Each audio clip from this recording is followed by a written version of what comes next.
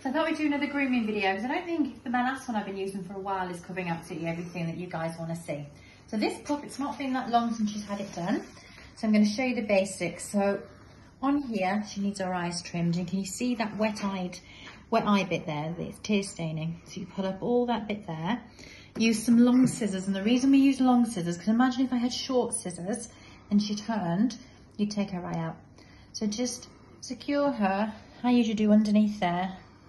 Take all that line up and chop down into there. This particular puppy is going home today. I think I've picked up my most rubbish grooming scissors, but never mind. And then same on the other side.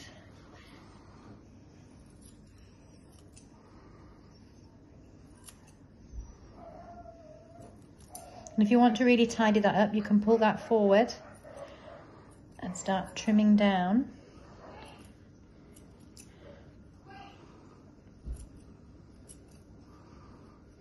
Onto here. Beautiful, what a good girl, well done. Now while we're at the head end, I'm going to show you how to clean their ears. So dogs have black earwax. Now the best thing to do, you can in your going home sheets you have things you can make at home to do some ear cleaners, or you can get some really good natural ones like this online. This is from Amazon. So I want you to just completely flood their ear. So turn it over, completely flood their ear so it's overflowing.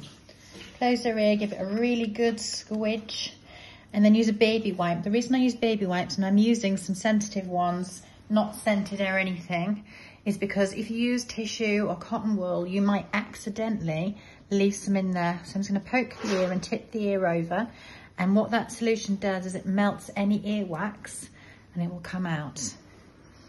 Now certain breeds, especially if you've got poodle in them, are prone to ear infections, or spaniels with big heavy ears, so you need to keep on top of doing that. So there's one ear done.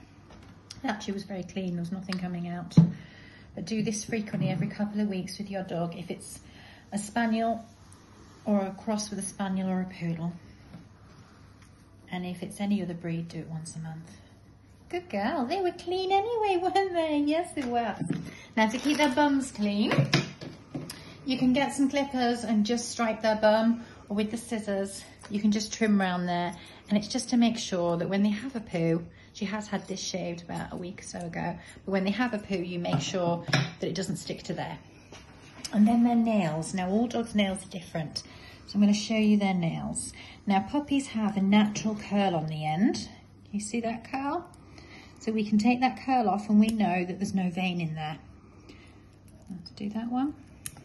But when they get bigger, they won't have that natural curl. So what you're looking for is to look for signs of where the vein is. Now you need to look for a lighter nail. Now she doesn't have any light nails there, but you can see, even though they're quite dark, you can see it's darker there in the change. So you only take off where the change is. And if they're a very dark nail, once they're older, what you do is you turn their paws over and look at the base of the nail, and you'll see it's hollow if there's any room to clip off. If it's not hollow, you can't clip. If it is hollow, short clip, check, short clip, check.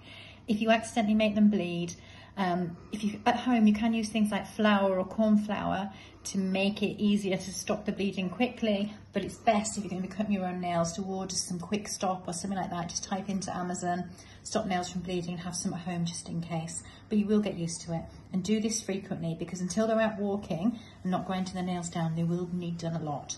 And then going forward, it's just their dew claw, which is their thumb claw, that you need to keep an eye on, because that doesn't go on the floor when they're walking, so it doesn't grind down. Once we're at the groomers will do that for you as well.